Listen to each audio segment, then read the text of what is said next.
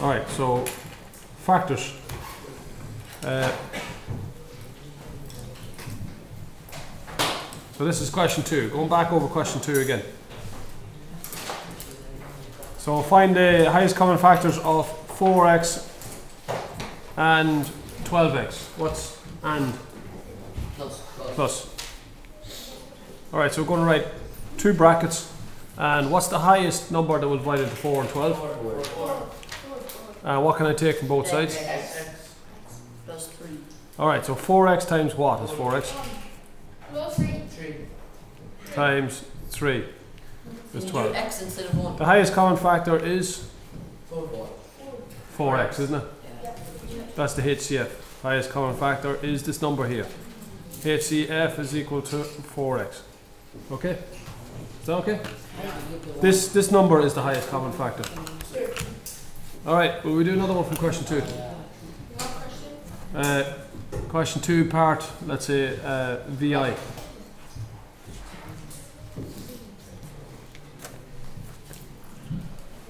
Two a squared, I'll write it again, 2a squared b and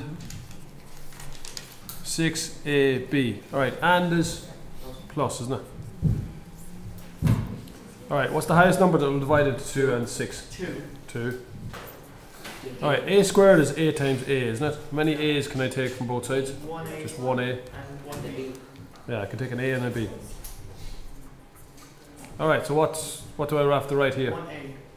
An a. And over here? 3. That's it. So do you understand that? Okay, right, we're on to question 9 now. Question 9. 15x squared. How many x's is that?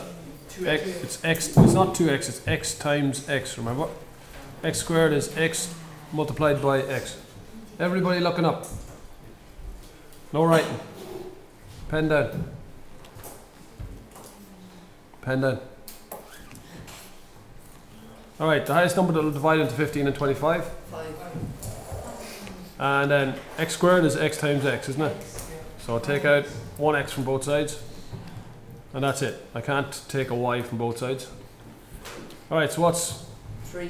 5 times 3 is 5 times 3 is 15. X times x is x squared, isn't it? 5y. That's right. That's question 9. Question 10. Where is it?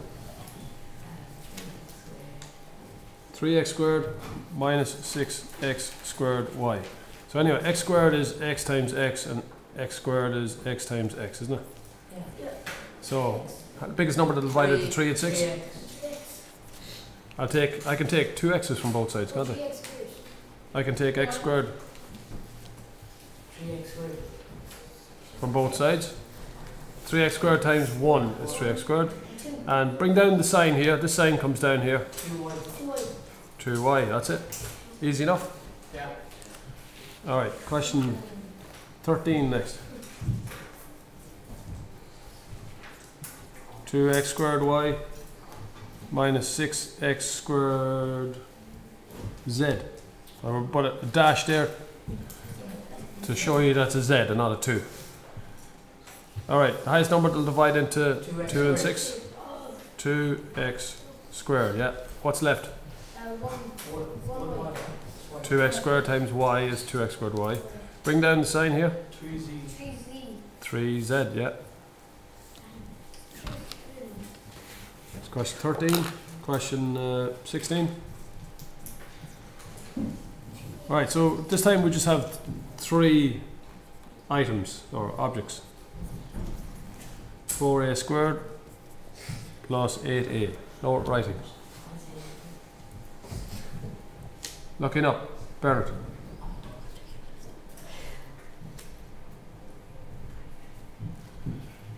Right, the bracket. So we look at all 3 numbers now. So remember, if you're finding the HCF of 3 numbers, you write out the factors of 2, 1 and 2. Write out the factors of 4, 1, 2, 4. Write out the factors of 8. 1, 2, 4, 8. What's the highest? Well, 1 is common. 2 is also common. That's it. That's it. What's the highest common factor? 2. Two. Alright. Here there's 3 A's. Here there's A times A and there's A.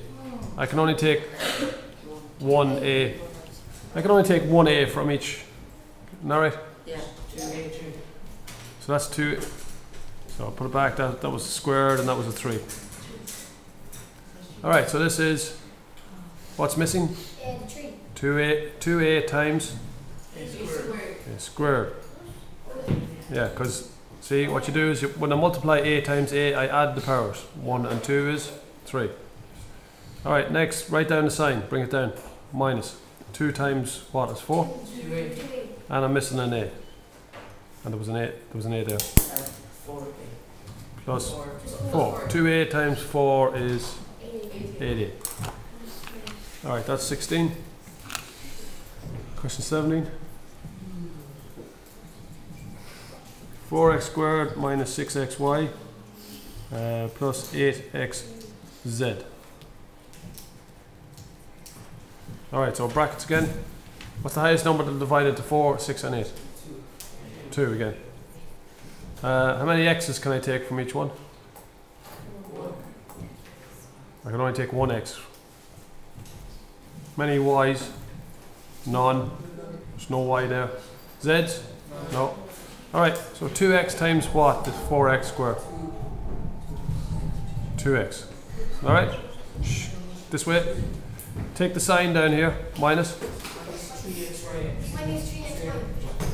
2x, 3y. Alright. Plus 4z. Yeah. That's it. So remember, 2x is a factor and all of this is a factor. So there's 2 factors. When I multiply these factors, this times all of that, I get this. I get my answer. Question 17. Now we have question 19 and 21 to do. Look it up this way. Look it up. 4x squared y squared minus 8xy. Alright, highest number that divides into 4 and 8? 4, isn't it? Alright, what about x's? X squared is x times x, y squared is y times y.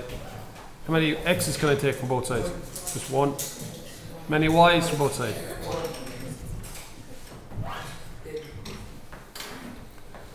Alright, so how do I get, what am I missing here?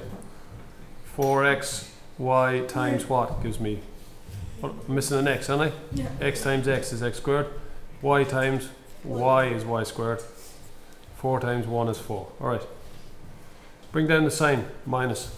4 times 2 is 8. Do I need any more x's or y's? No, fine. It's question 19. And question 21.